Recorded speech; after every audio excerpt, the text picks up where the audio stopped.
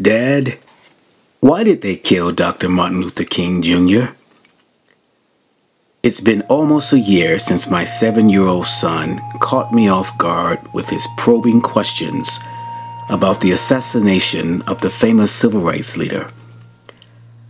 I'm just as certain now as I was then that his interest in King's murder was spawned by the assortment of literature his school faithfully distributes to commemorate King's holiday. I'm okay with that. Still, I can only imagine how difficult it must be for him to understand how a man who preached peace could be murdered for dreaming of a day when all people, regardless of race, creed, or color, would live in harmony as brothers and sisters. I'm glad that he's learning about King, and I'm particularly pleased that he is coming to understand that things have not always been as they are now. Perhaps in a few years, he'll understand completely that the opportunities available to us today were paid for with blood, sweat, and tears. What disturbs me, though, is all the attention that is given to King, and in particular, his 1963 I Have a Dream speech. I'll be the first to admit that the address remains the quintessential commentary on acceptance, brotherhood, and the great promise America has yet to fulfill. And I'd even argue that King stands as the greatest orator of the 20th century and even perhaps of all of U.S. history. My frustration stems from the focus on one landmark speech, an approach that trivializes both King's legacy and the celebration of Black History Month. There's little mention of his great speech Beyond Vietnam, in which King expressed a desire to bring the Vietnam War into the field of his moral vision. There's also little mention of I've Been to the Mountaintop, another stirring address when he encouraged blacks to use their collective economic power to force the hand of the institutions reluctant to move toward inclusiveness. In offering this incomplete picture of King, the very institutions charged with educating my children are doing them a disservice.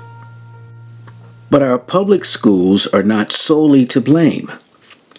Some of the blame should rest on the shoulders of media outlets that perpetuate the status quo by refusing to publish stories that cause their advertisers and subscribers the slightest discomfort. Despite my sincere adoration of King and his contributions to the civil rights struggle, Black history is much broader than King.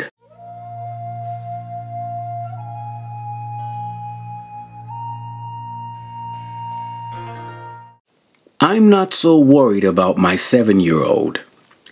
There's time to supplement what he's learning in school with additional facts about King and Black history. And besides, at his age, he's not quite ready to process some information. It's my 15-year-old son that I'm most concerned about.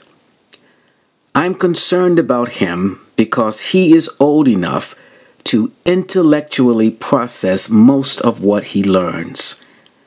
I'm also concerned that what he's been taught in school so far about King and Black history limits his ability to think critically about the complex story of blacks in America. Recently, a student leader at his school, who happens to be white, told him that some black students don't consider themselves African Americans. My son was taken aback, seeing as how he was simply sharing his idea to write an article about Black History Month. Maybe he was too quick to judge his classmates' intentions. After all, many Black people in America originate from the Caribbean or other regions and frown upon being called African American. Sadly, however, the remnants of oppression remain, and second-guessing the motives of the majority is very often a reflex among the minority.